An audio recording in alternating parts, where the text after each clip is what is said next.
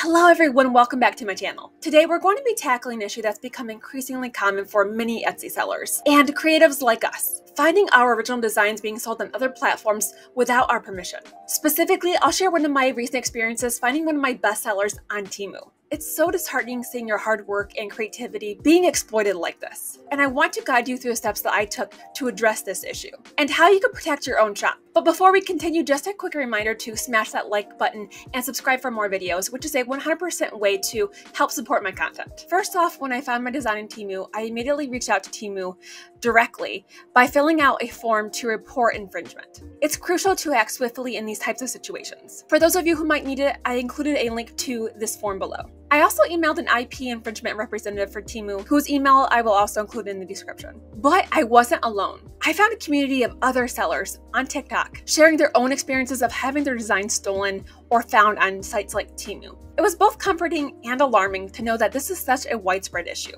This led me to think about how we as sellers and creatives can sort of Temu-proof our Etsy shops and platforms. So here are some actionable tips and steps that you can do to help prevent this from happening in your own shop. My number one recommendation is to focus on personalization. Customization and personalization is not something that Temu really offers, so it helps set your product apart and helps prevent it from being stolen or found on sites like Temu. And I know that personalization can be intimidating and time-consuming, so I do recommend utilizing services like Hello Custom that actually help automate the personalization process for you. So I'll throw Hello Custom's link below if you want to check them out. I also have several tutorial videos that I'll link below on creating trending custom products. Another tip if you sell print on demand is to expand beyond apparel, especially t-shirts, which is one of the worst offenders for finding your designs being sold on other platforms. I personally sell with Printify, a print-on-demand platform that prints and ships products, and they have an entire page that displays all of their bestsellers, which includes a lot of items that aren't apparel, such as mugs, plush blankets, cell phone cases,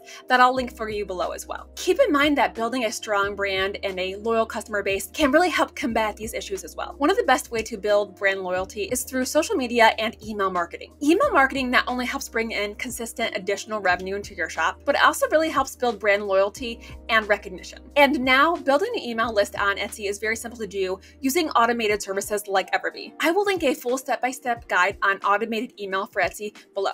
Another tip to protect your Etsy shop is to use reverse image search on Google. You can upload an image of your work simply by selecting here, and you can upload a file, or you can paste an image link, and then you can search the entire internet for that design. I've heard of Etsy sellers finding their original work in places like eBay, Amazon, Facebook, Shein, and of course Temu. I understand firsthand how frustrating this can be, but together we can take steps to protect our hard work. Let's continue to support each other, share our experiences, and stand up against design theft. Thank you for watching, everyone. If you've ever had a similar experience or have tips to share, please comment below. Don't forget to like and subscribe. Together, let's make our creative spaces safer and more respectful of our hard work. See you in the next video.